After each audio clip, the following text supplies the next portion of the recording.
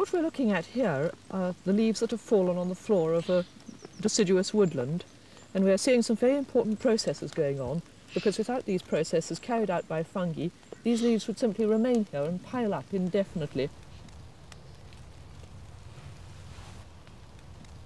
Just here, attached to this leaf, there's what looks like a fairly inconspicuous little bit of cotton wool, but these are cords of hyphae stuck together, and it's these cords which are able to grow all the time as a perennial mycelium in the leaf litter,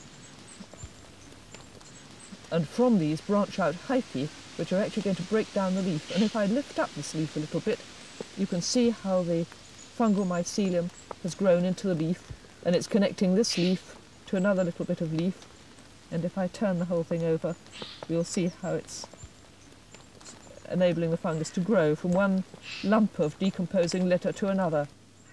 Some fungi attack the leaf litter by bleaching it in a way similar to household bleach. This is a type of oxidative attack. Ultimately, leaves are broken down almost completely, and you can see how this one has been skeletonized, only the vessels remaining. Twigs are attacked as well. And here's a leaf which has been broken down by a fungus which started off as a parasite. It's tar spot on sycamore leaves. So there are a whole lot of different fungi all breaking down the leaf litter together here.